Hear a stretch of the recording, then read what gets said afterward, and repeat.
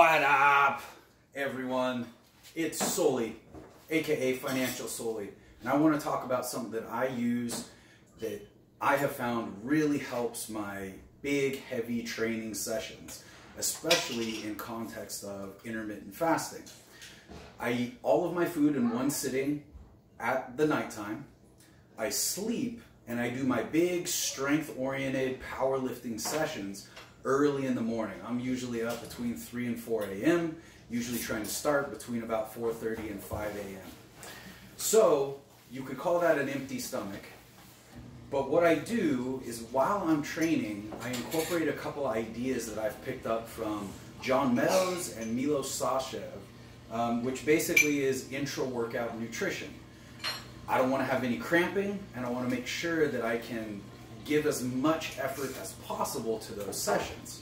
So this is what I mix up. Everything can be obtained from bulksupplements.com. It's super cheap.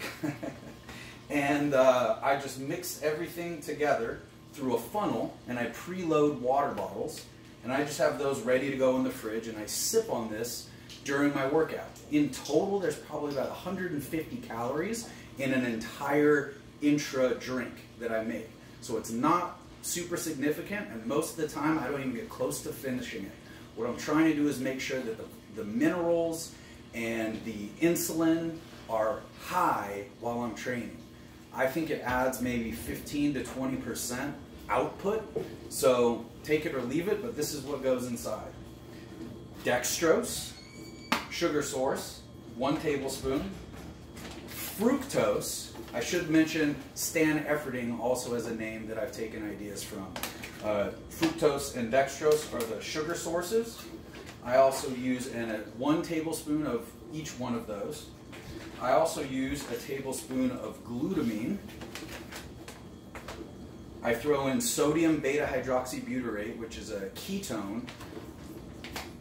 I throw in minerals, potassium, magnesium, small amounts, probably 500 milligrams of magnesium and probably only a couple hundred milligrams of potassium. A key ingredient to this is salt. I use pink Himalayan salt. You could make an argument for a few different versions, but that's the one I have right now. Throw in creatine, which is a strength enhancer. I also use beta-alanine, which is it gives you that tingly feeling, but really helps with high-intensity cardio.